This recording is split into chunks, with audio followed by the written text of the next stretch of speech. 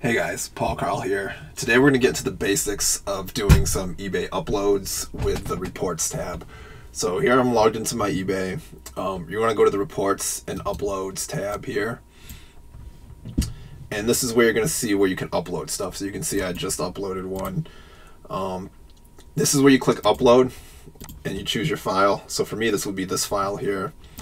And once you do that, you're done. The listings are up. But in order to get to that point, you need to get the template first. So you pick a source, you click on Get Template, select Source. We're going to do Listings, and then Create New List. So we're going to select the file type. You can do either one. I'm going to do an Excel spreadsheet. It's the same thing basically. And the category, you get to pick whatever eBay categories you're going to do. So for us, that's sports cards. We're going to do sports trading cards, and then we want the singles. And click Done. And now we can download this. eBay is generating the template right now, and we'll compare this template to what I have because there's some extra fields that I think are worth adding. So I'm gonna just put this on the desktop. I just wanted to add in that if you don't have Excel, you can use LibreOffice. This is free open source software. I don't know how good or bad the macros are with it, if it's compatible with Excel macros. Probably not, but this is a free option. And then there's also Google Sheets. You can work with this kind of data in Google Sheets. But if you're going to plan on using macros and like some of this automation stuff, then I would highly recommend just getting Excel. You can get a business account for like, I don't know, it's like 15 bucks a month. But yeah, let's get back into the video. And let's do, we'll just leave it, whatever. You can tell I put a lot of planning into this video.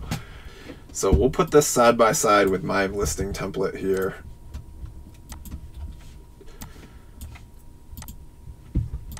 So you got the action. You don't need this info. You can actually delete all that. Let me expand this one here. So you can see I do keep all that same text. So you have your action. They give you drop downs so you could choose different things for some of these. And it kind of just shows you what it is. We'll get better information. Where's the category name? Here we go. There's a drop down. So you pick that. These are all your own things. Add. It's going to ask you for the title. So now relationship. This is if you wanted to do a variation listing. That's what relationship is for. This is if you want to have like the choose your card style listing. I don't recommend them. I've tested them out, and a lot of customers, based on both my tests, like, cause I have a lot of 1991 Upper Deck, so I had a bunch of single card listings up, and then I had the variation cards listing up.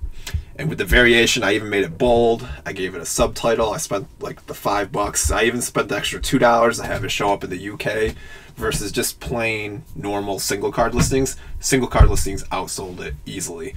A lot of people don't actually know what the variation listings are or how they work. So you're going to lose out on some customers because they'll just scroll right past that.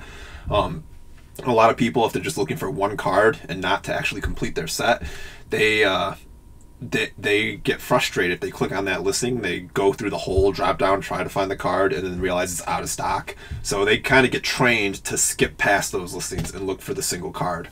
Now, if you have somebody like me who might be looking for like the very best deal on whatever cards, then I will use and abuse people's variation listings, because some of the people that run them will sell cards as cheap as 20 cents a piece on eBay with free shipping. So there are opportunities to buy there, but I don't think there are as many to sell. So you actually don't even need relationship details. UPC doesn't apply to trading cards, neither is ISBN or any of this stuff. So a lot of stuff you can just get rid of. So like, I just delete those. And so you see I have, oh, the category ID. I think they hid that. Did they hide that? Yeah, you can see right here. They hide it. Oops. So this is something that can trip you up potentially, because since they hide this cell, you don't see this category ID. So you might put in, you know, your listing for one and then go down to the next one. This hidden cell will still be blank and you'll get errors for everything you do. So you want to actually copy and paste that all the way down. And I don't know why. Oh, it looks like there's a formula here. Huh. Okay, yeah. So I guess they hide it and they might automatically insert it, but I don't like that way. I'd rather just see it there filled in for everything. All right, we'll just leave that the way it is. So start price, I think that's going to be your buy it now price also. So start price is actually the same thing as buy it now, and it's also your start price for the auction. That can be confusing because the buy it now price, if you're doing a single listing, that's what you're used to filling in, buy it now. But this column only applies if you're auctioning it. So we're going to get rid of that. Quantity, self-explanatory. The photo URL, this is where you're going to put the link, like google.com's a link, a URL. Whenever you do these listings, you're going to need to have a link to a website to put the photos to. So you have to come up with a way where you can efficiently populate this field without having to like manually copy and paste links from Image Shack. That's a nightmare. Conditions always going to be used. Description, you can put in like your boilerplate or whatever, and then there are some ways with the macros to kind of automatically and dynamically populate your description based on the title. That's something I'm going to get into a later video. Duration is going to always be good till canceled unless you're doing auctions this way. I don't think you actually need. So I got the condition, form, description, immediate payment required. I always have no for that. Here's that. The PayPal is irrelevant because eBay doesn't use it anymore. Location. This one will give you problems because it's going to, if you put like your zip code in there, it doesn't show it properly in the listing. So I'm not actually too sure how you do this, the city and state. So I guess you would, like for me, it would be like Utica, New York. But I've done that and it doesn't appear to work properly. Maybe I'm dumb. I don't know. But what I did is I replaced location with postal code, and then your whatever your postal code is, so 13512 and then 2432, that's what you would put in there with postal code, and you can just change this. What I would do is copy and paste this as like plain text into whatever you're going to use, and that way you don't have to worry about all the stuff eBay has built into the spreadsheet, like that hidden formula that I didn't realize existed, but that thing has given me problems in the past. Payment instructions, I don't think you need. Duration, yep, I have that gone. Immediate payment is there. The shipping service, so these things, this is where you would like manually put in what the service would be, so like first class or eBay standard envelope. I don't know what the syntax is for that, and you don't have to worry about it either because you don't really need that shipping service information. And the reason for that, or you don't need this dispatch, you don't need all this stuff, all these returns and refunds and yada yada. All you need is the profile name. So that's where you get your business policies. So let's pull that up real quick. So we'll go to my listings, business policies. So that's right here on the left side under settings. So these are all your different payment policies, and eBay will automatically create some. I have like hundreds for whatever reason, even though I try to clean them up. But so I have the eBay payments, which for some reason eBay copied it and it's just been using that. So that's what I use now. And then I have my PWE shipping. That's the name of my shipping policy, the name of my payment policy, and then you need a name for your return policy, and mine is card return. And then I also have this trading card shipping policy, which I use for the thicker cards that can't go into like a plain white envelope because it'll damage the card. Those go first class with the trading card shipping policy. But the three main ones you're going to need if you're doing like bulk commons are your plain white envelope shipping option, and that's the most important one. So you need these shipping policy names, and you put these names into your into the profile name here. So for me, that would be like the PWE shipping, and then return would be card return, and then payment is the eBay payments copy. So none of these things don't matter either. You don't need those.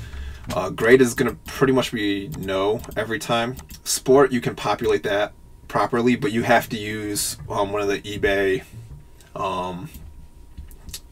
sports here. You can't label it something custom. Like if I wanted to say racing, I couldn't just put racing. I couldn't put car racing. I'd have to put auto racing. So that's an important thing to know too. They have just a list of all the different players. This is pretty easy to populate automatically, and you can have custom ones in there without errors. So if you have a card that has 2 players on it, like with my macro, if I have a card with Ohtani and Trout on it, it will take that Ohtani and Trout player name and put it in here. So even though it's not on the drop down here, you are allowed custom entries. So that would work without causing an error. Parallel, you won't need this much. I usually leave it blank. I don't think I even keep that on here. It's a nice one to use if you're going to do like parallel. Like if you have 100 chrome refractors, you could put them in. You could use this in that case. Maybe insert it and add it. But since I usually have like a mix of different cards and sets in here, or it's all base cards, I don't use this one that much. But it's something that's on my radar to add in at some point to the macro. Season, this is optional too. You don't really need that. Manufacturer, I like to add that. Usually I'll just use the set name. So I think if it's like Topps Chrome, the macro will put in Topps Chrome, but I think the proper thing is just Topps. Yeah, just Topps. But that's something where you can put custom stuff into. Feature, usually I just put this. I usually leave blank, but if I did all base cards, I'll just put in the base set or base card. I've been putting in base cards, so I've been doing it wrong. So base set is what I should be putting in there. Set, same thing here. This pulls it the year, and then whatever I put for the set field, it'll populate into here. Grade is irrelevant. I think I have that deleted. League, I don't put in there either. These are all optional custom labels. Team, I do use. Autographed, I have set as no by default. I got to change the macro so that if it is autographed, it will change it to yes for me automatically. Right now, I think all my autographs that are listed just say that it's actually not autographed in the item specifics, which probably isn't ideal. And then card condition. This is another one where you can, these are based on eBay's card descriptions. So usually it's going to be near mint or better. If you're doing a lot of vintage, you might use some of these other ones. And I have in the macro, it'll adjust this accordingly based on my Kronocard export. Card name, I don't think I use card name, do I? It has like a 75 character limit, because what I was doing was using the eBay listing title for the card name, but since the title can be longer than the card name can be, it can create errors where it won't upload certain cards because the card name's too long, and then you gotta go back and delete and re-upload. So I just stopped using that one. Certification number you don't need. Card number, that's easy to populate automatically. And then type is just going to be sports trading card every single time. So that's kind of the overview. That's the stuff that you would be entering into your field here. Some other ones that I added was weight major and weight minor. What this does is it automatically puts, I have it set to automatically do 1. So it's going to automatically put 1 ounce as my weight. And what that does is it just makes it easier when I'm doing the shipping labels. You don't have to type in 1, 1, 1, 1, 1 over and over and over again when you're bulk printing your labels. So that's really convenient to have for that purpose. You just have to make sure, like if somebody buys 3 cards, since you can't put a fraction here, it's going to say 3 ounces, so you want to change that back to like 1, because depending on how you ship, you can ship generally up to 3 cards and have it be under 1 ounce if you're just using like one semi-rigid to hold the 3 cards. One last thing to sneak in here, on this reports tab where you got the template, learning resources. You need to know about this. So if you click on learning resources, come to create listings in bulk. This is going to take you to there. This is basically the documentation.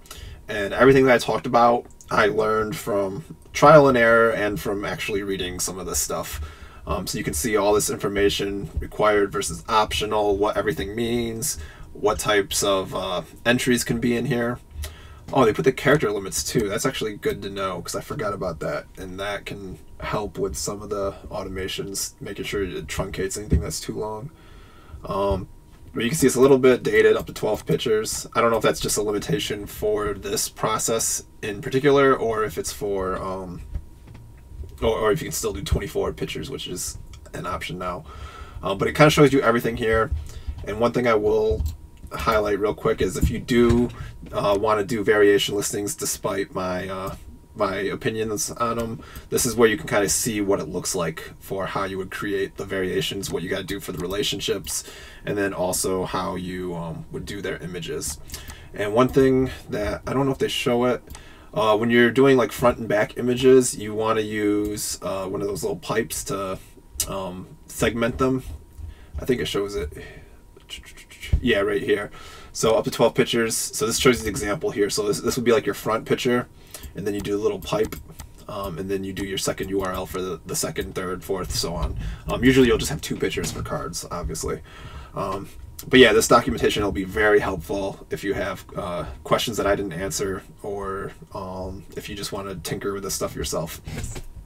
So yeah, that's kind of the breakdown of how this all works. So you would just type all this stuff in, or if you're doing it a little bit of a better way, you'll have it automatically populate. So that's what I want to talk about next, is how to automatically populate these things and create macros to do that for you from checklists or from Kronocard exports. I'm going to do a video on that eventually. What was the other thing? Oh, I want to show you how to self-host the images. I think that is going to be a separate video too.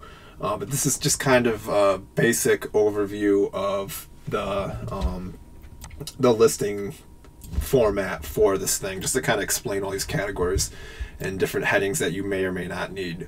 So if you have any questions about this, please leave them in the comments. I'll try to answer them as quickly as possible. And if you have any suggestions for improvements that I haven't mentioned, please let me know those too, because I'm always trying to make the processes better and smoother. And the more item specifics I can add in without having to do extra work or manual data entry, the better.